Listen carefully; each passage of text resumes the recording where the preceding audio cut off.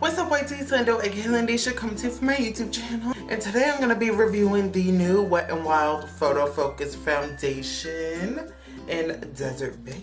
If you want to see me demo this foundation for you guys, then please stay tuned. Okay, so I look a little crazy right now. That's because I just started my makeup. So this is the components right here. The bottle. And it feels pretty heavy duty. It feels a little more high-end than some drugstore foundations. This is how it looks up close.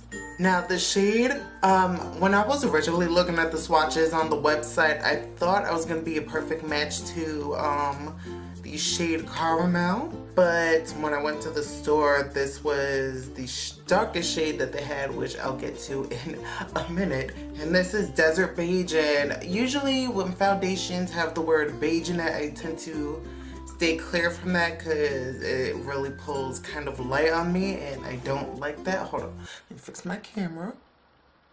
I actually did try this after I got it and it surprisingly is a perfect match for me. I got this at Walmart. I'm sure they sell this like at Walgreens and Rite Aid and all those other drugstores. Now, I'm not going to put this on Wet n Wild because they do have 20 shades in this. I'm gonna put this on Walmart. Well, the Walmart I went to, this was the darkest shade that they had in stock. This was the darkest shade that they had in stock, which I have a huge problem with because I am light-skinned and there is a plethora of beautiful darker shades that come after me. Like, hold on, let me check the website. There is 7 more darker shades, I should say, that come after Desert Beige, so Walmart was good. It comes with a spatula, which I love. And I'm just going to take it and just slather it across my face. Y'all hear that?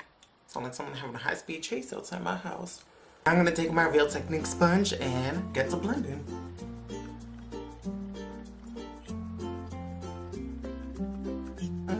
Yeah. I'm gonna take it like, and this is something I don't know.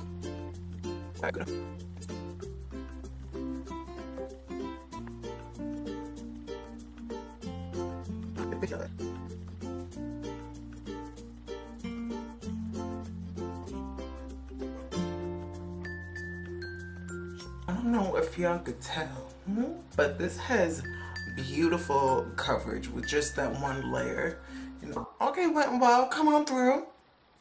Okay, so this is it. One thing, I'm noticing that it is looking a little light on the camera, which, yeah, other than that, this is a pretty good foundation right here. It's only, what, $6? So, you know, you're not really missing out on much, and I do recommend it. It is a good foundation. It is a really good foundation. But yeah, that's pretty much all that I have to say about this foundation. It is a good foundation, so it is true to what it says. It is matte. So yeah, go to your local drugstore and pick this up, and hopefully you guys have better luck finding your shade than I did, and hopefully whatever store that you guys go to, there is the darker shades, because, you know, for Walmart to just have this be the darkest shade, it's just like not a cute look, honey. Yeah, that's pretty much it. Until my next video, I will talk to all of you guys soon. Mwah! Love you.